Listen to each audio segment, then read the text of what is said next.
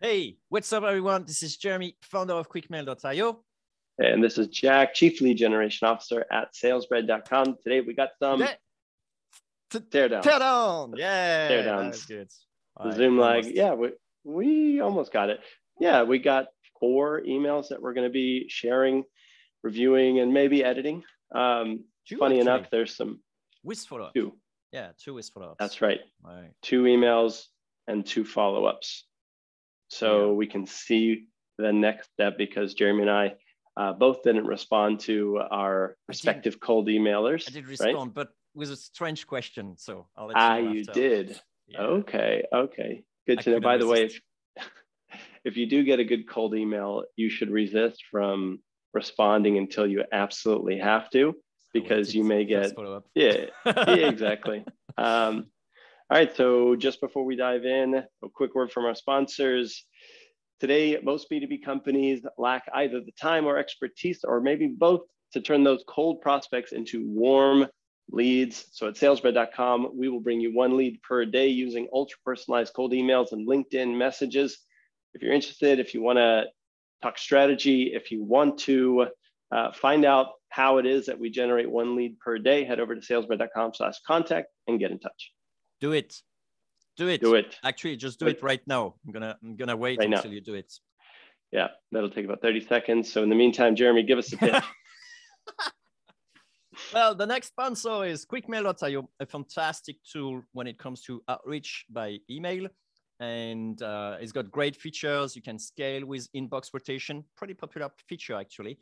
And while staying flying under the radar. And we also got a great auto warmer. So put it in the oven, put your inbox in the oven, and then start scaling with inbox rotation. This is awesome. And to tell you that we are taking deliverability extremely seriously, we added just recently an experimental button to actually send your text in, or your email in just text, and it should help with deliverability. We're actually doing tests, and I'll let you know on the cast, because that's who we are. Love it. Yep, we got some good data from Jeremy coming in soon. Thanks for that. Let's dive right in. Data episode. I can't wait. Okay. So Jeremy, I'm going to go ahead and share my screen. You see the screen. We see the screen. Cool. So I'll go ahead and read this cold email. This quick question about SalesBread. Hey, Jack. I just came across SalesBread and I really love what you guys have going on. Congrats on working with Avedon Health. I specialize in finding new clients for outbound lead gen agencies and help increase revenue. Can you handle another 30 plus appointments of clients in need of your outbound lead generation service? If so, I'd love to discuss our solutions with you. Thanks. Have an awesome day, Tim. Wow. Hey, they mentioned something, SalesBread. What is it? Like, did you hear about it? Yep, that's the company name. In fact, we can point out another bracket here.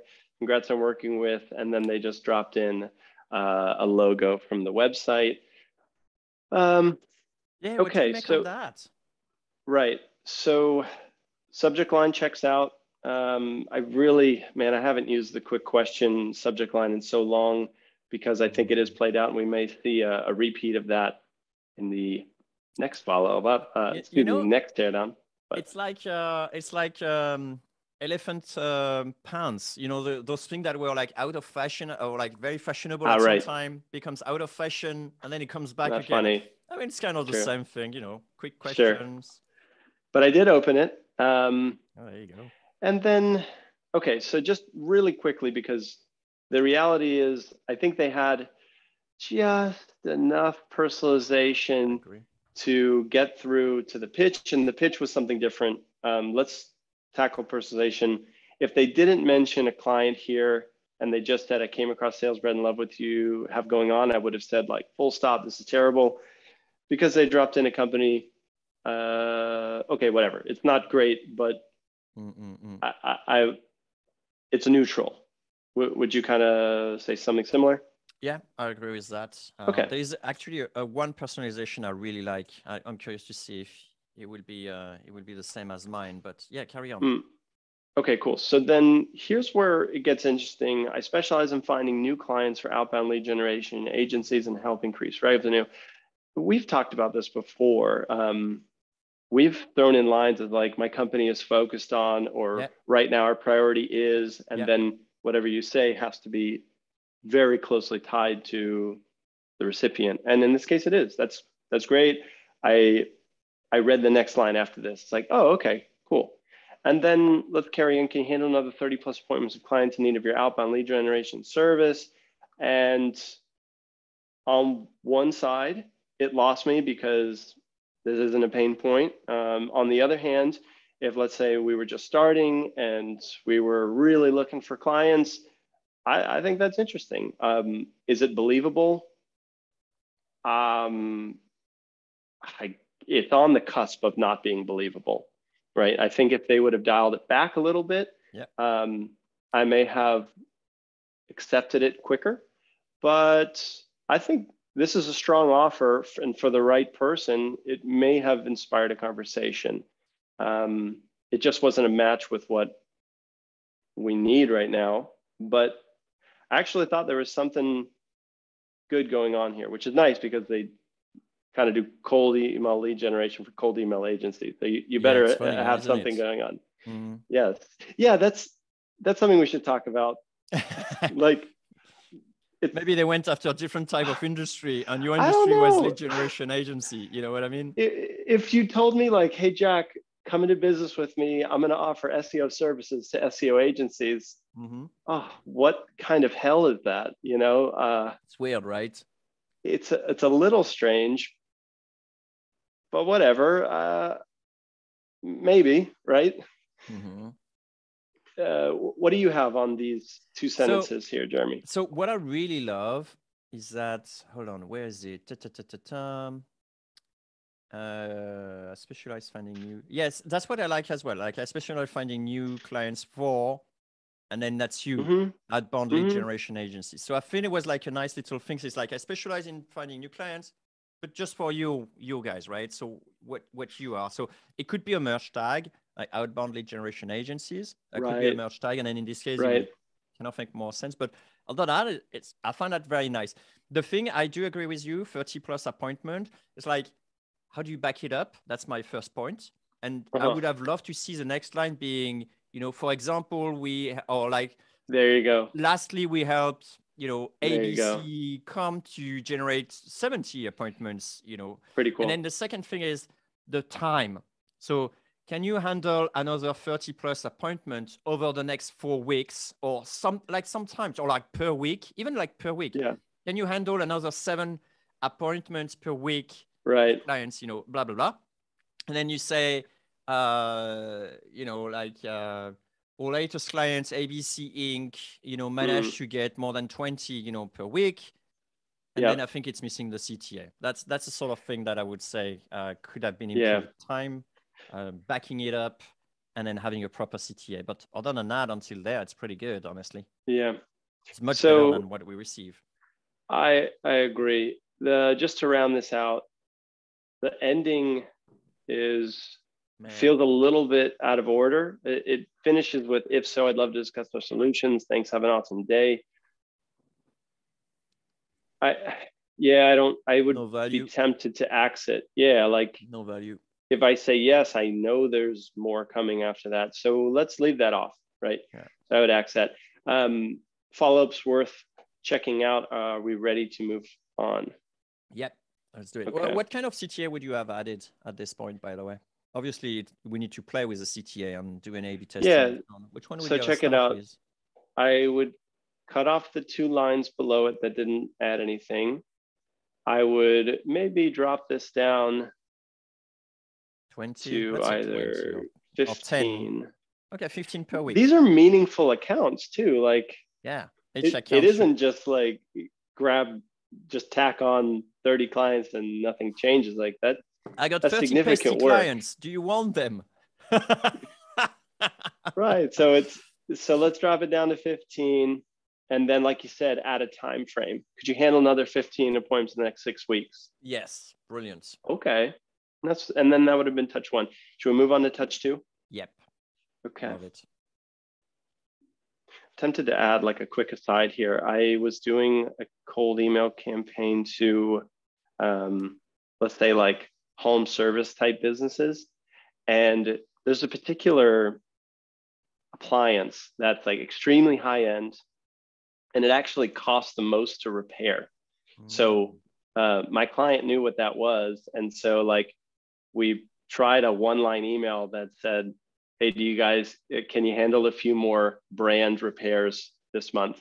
And then like said, like, we may be able to send you a few customers your way as a kind of an opener. It worked really well, but I think that's kind of the same approach here. Anyways, let's check out the follow-up. It says, hey, Jack, sent an email last week, but didn't hear back from you. So giving this a bump. Here's a quick recap of what we'll do. We'll generate leads of your ideal clients and give you cold email outreach script that gets you booked meetings. For every 50 cold emails sent to your ideal clients that are interested in your service, you should get 2 to 3 booked meetings using my cold email template. Would you like me to send you a video proof showing you a breakdown of how effective our results are? Weird. Whoa. You know, like it's so strange to be offering this to a cold email agency. So it tells me maybe they didn't know what we offer. I think there's more to it. It's like first they pitch you to give you some leads, and then after that they pivot to I'm giving you a script. A script, it's yeah. Like, what was that?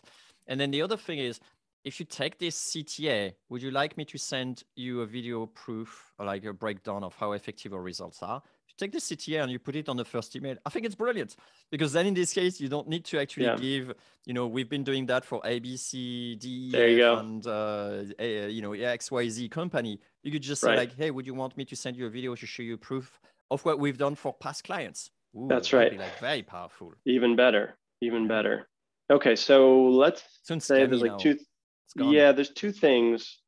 One is like the offering feels like it did not match. It did not line up.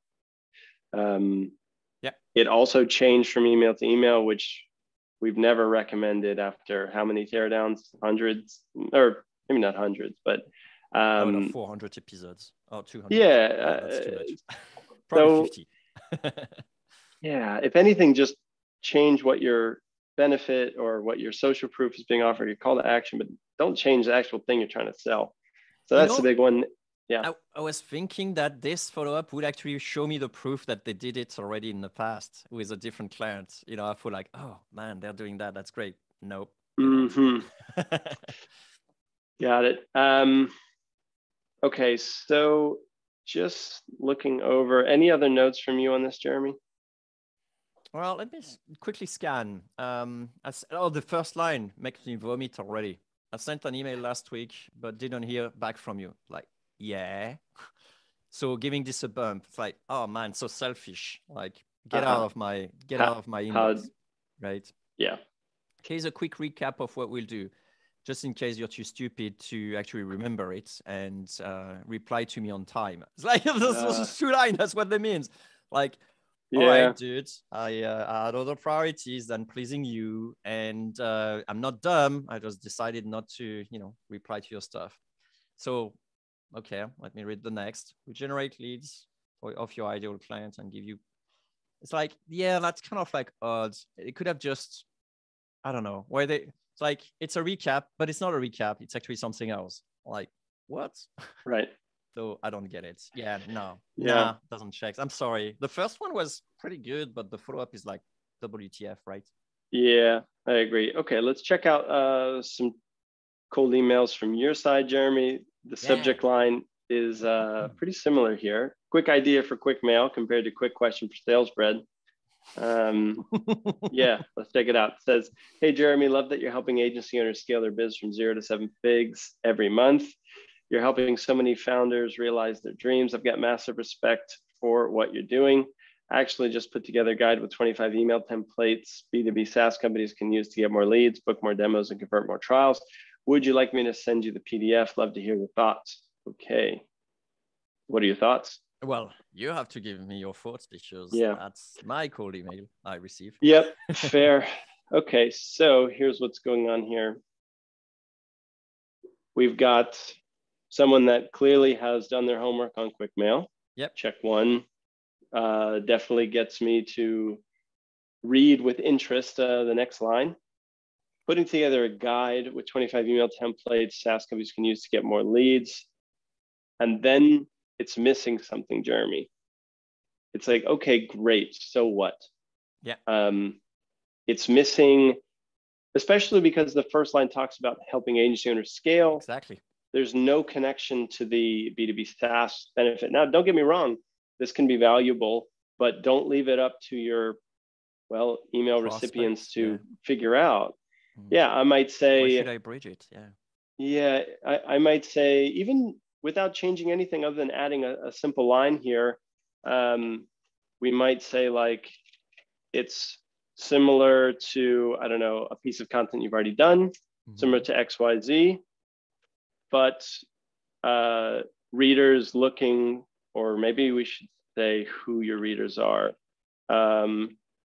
Readers, or let's say agency owners looking for looking for more tips for their own SaaS clients, for example. There you go. That's what I would have done. I would have said, should be especially worthwhile for any website visitor that runs an agency and does stuff on behalf of their B2B SaaS clients. Should be useful for them. So you might even like reframe it so that it's like 25 email templates that cold email agencies can use to power campaigns for B2B SaaS companies, or just call out which kind of reader would get what benefit. Does that make sense?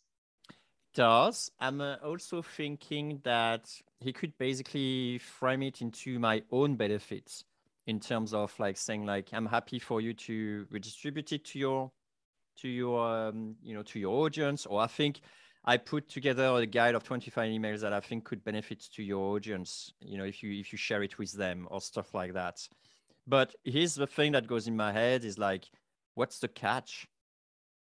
So a PS with a full disclaimer would have really helped here, because here I feel like there's a string attached. I don't know where it's coming from. And suddenly it makes the whole congrats and, got massive respect for what you're doing. Suddenly like, boom, you know what I mean? Right. And so it's like, it's almost like too good to be true. It's not like, hey, as a thank you for having provided me so much value, I'd like you to, it's not that. So it's like, there's an agenda here. I'm not sure which one it is. And to me, that smells like, I'm not sure if I should reply or not. Like the first line, I think like, I received some sort of emails like that. They're like genuine, compliments and thank you notes from founders who actually benefited from my advice. And I'm like, that's cool. That's really cool. I love that and so on. Right. But here, so the intro is great, but it's like, now I'm not sure anymore, right? It's a shame. Connect the dots. Right. Like I would have preferred like a bit more straightforward, like upfront, because would you like me to send you the PDF? That's like, yes, what the catch? He could just say like, the only thing I ask in exchange is that you share the thoughts, how good do you think they are with me? And I'll be like, okay, that's a fair exchange. There is a trade. I understand. Love to hear your thoughts is not quite the exchange that you ask. Maybe we could go a little bit deeper here, because we've talked about being upfront with people. Yeah. But from this specific example, what's the hesitation? Is it you are curious what it looks like, however, you don't necessarily know what the ask is going to be, and you'll feel like you owe it to this person? Yeah, exactly. So we don't actually take it. Okay. And I didn't. So then let's carry on. Let's check out the last email for this Teardown episode. We've got a follow-up to this quick idea for quick mail. We're ready to move on? Yeah, we are.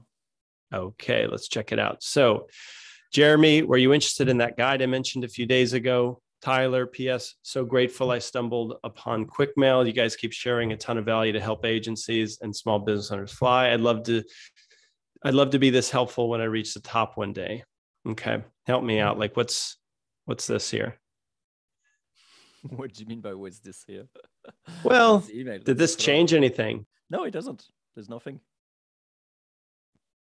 So it's safe like to say the PS is a flattery again. Like I wouldn't say I'm immune to flattery, because no one really is. But I like to say that if you want to be able to ignore the insults or whatever, you have to be also able to ignore the the flattery and all the nice words. So if you remove all of that, you're not left with a lot of things, really, honestly. Yeah. And so will you be interested in that guide? If I was, I would have replied, on the first one. So there is something else here, the problem. And the problem is not more flattery. You know what I mean? It's like flattery Well is not said. what actually moved me into action here. So you need to provide me something else, which means addressing silent objections, right? And silent objection is like, it's simple. It's like, what's the catch? Where is the string? And I don't know it. And so therefore I won't reply, right? That's well said. Does that make sense? It 100%. So it's like more personalization will not save a lack of, absolutely. Yeah. And an objection. Mm-hmm. I wonder if this campaign failed because of lack of clarity more than anything. It's like, all right, I know you have a PDF, but like, that's all I know. And it doesn't necessarily tell me how I'm going to directly benefit, and also where you come in on this, right? Like, there's so much personalization that they may have been able to get away with something like, I'm just a huge fan of quick mail. Normally I only give this guide to my email subscribers, but I want you guys to have it, give it away or whatever. Like, it's just something I would like to contribute. Would that have changed your mind? I'll be still wondering, like, what is your benefit in this case, right? And for me, it needs to be a transaction. It needs to be, I give you something, I want something else in exchange. And then it's up to me to value the deal. But here there is no deal. And if I don't know one side of the deal, I'm like, there's something here, right? I like that. And I think, like, it does come disingenuous, because it comes with a lot of flattery and it gives a thing, but it doesn't actually come upfront into, well, this is what I want in exchange. It could well be, it could be like something like, PS, I'll tell you that. I send you this email and I say, PS, no string attached, Jeremy.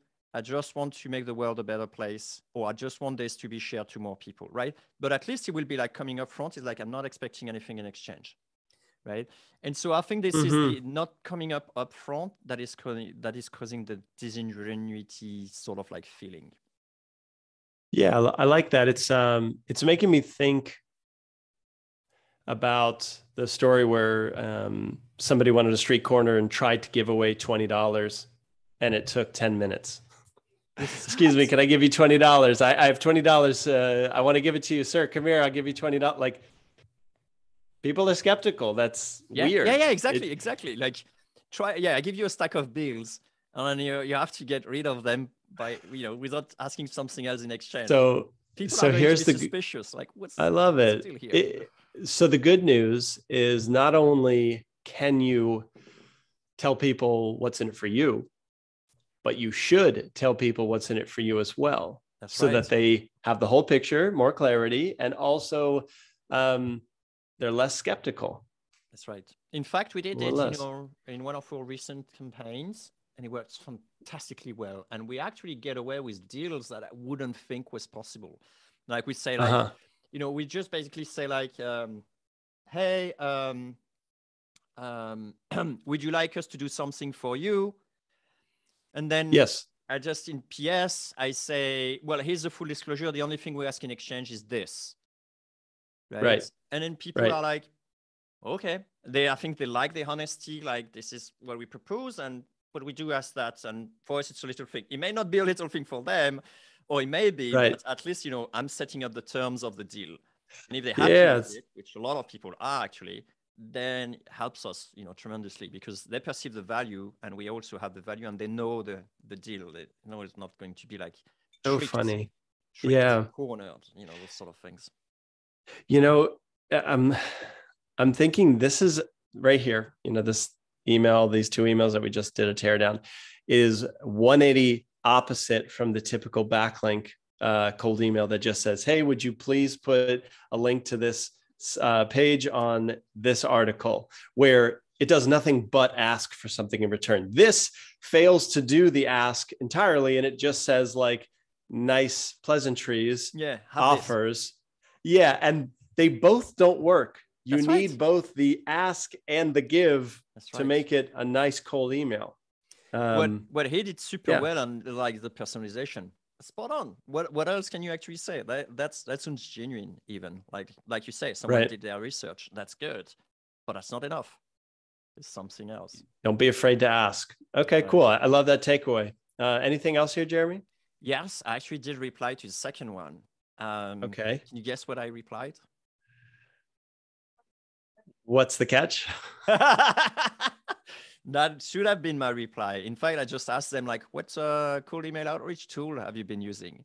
But the question was basically, did you actually write this email or did you actually automate it? The answer is he automated it.